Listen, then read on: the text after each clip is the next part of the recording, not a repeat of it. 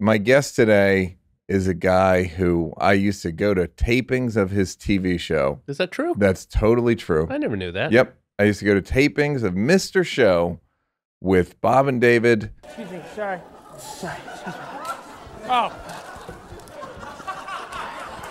Hey, everybody. I'm David Cross. No. Wait, you'd come with us to the taping? I would have remembered. No, I wouldn't. Or is it your brother? No, I would go sit in the audience. 1994. Yeah. Yep. First one. See? All right. See, I told you. Yes, I used to go to tapings. I didn't go to like a ton of them, but I went to a few of them. Yeah, it was to explain to someone what like alternative comedy was at the beginning. Yeah. Now seems, I mean, it was 27 years ago or whatever, or 30 years ago. 30 years ago. That label came out a little later. I think it was somebody from the LA Weekly did a article. I'm young. What is the Times. LA Weekly? Again, that's one of those things. Are you serious? No, I know what the LA Weekly is, but you know what I mean? Like, what is it, mister? A CD? All right. Yeah. Clean Air. What?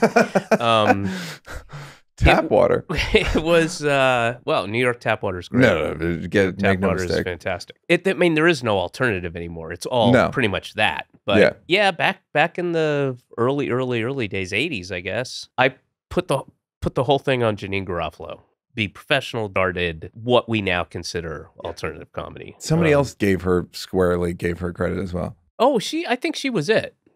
Bob did. Bob in his book. Yeah, I think Odenkirk. She pretty much, I was with her in Boston, and there was just nobody was just doing that at all. Notebook. Just going up you would have a notebook, scraps paper, not nice not clothes, give a shit, not presentational at all, and not doing like set up punchline tag type stuff. I would like to quickly say, in terms of like, if you're not familiar with Mr. Show.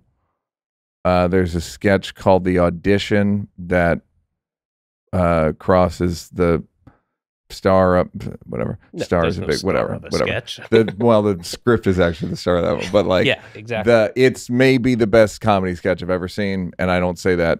I say that pretty well informed. The monologue that I'll be performing now is from the play entitled The Audition by Gavin Hollerwood. Can I use this chair? Sure. Mm-hmm. Oh. No, I started it. That's part of the monologue. And it's a good one. It's up there. It's fucking so good. There's just that show is so great and so layered. And there's things just sitting here with you where I'm like hearing shit like scammy flammy mammy. Like me and Jamel, you say scammy flammy mammy constantly. My gosh, and God and the Bible. The one that's her mother? Tamara. Yeah.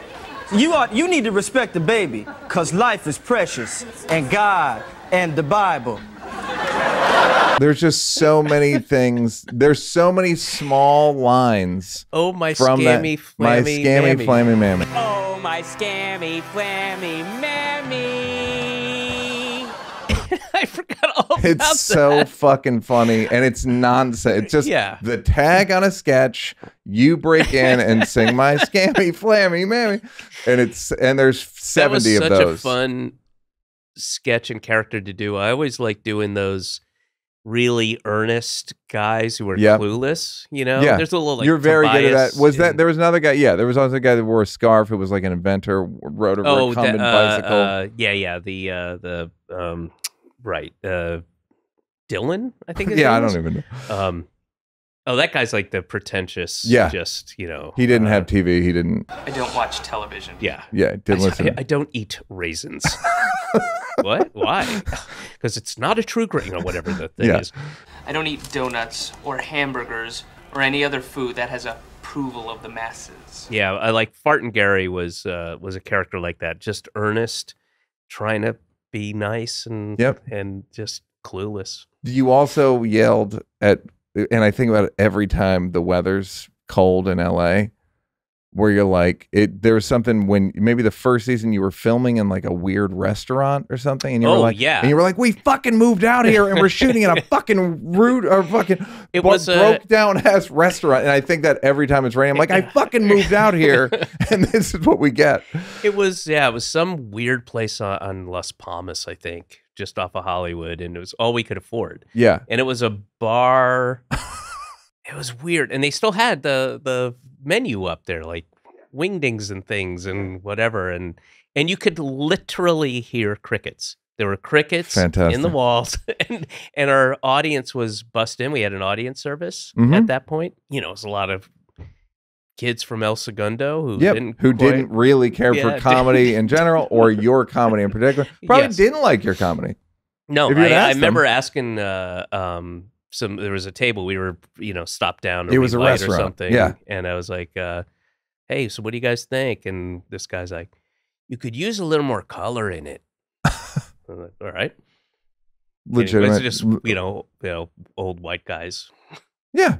Legitimate criticism, looking back. Hey, did you like that? Did you like that? Yeah, did you like it though? You want more? Don't want to work? Would rather watch videos of me grab-assing with people? First of all, go up here to subscribe, and then go up here to watch more clips. This is like when the weatherman says that there's a high pressure system coming in. I'm not really used to the green screen.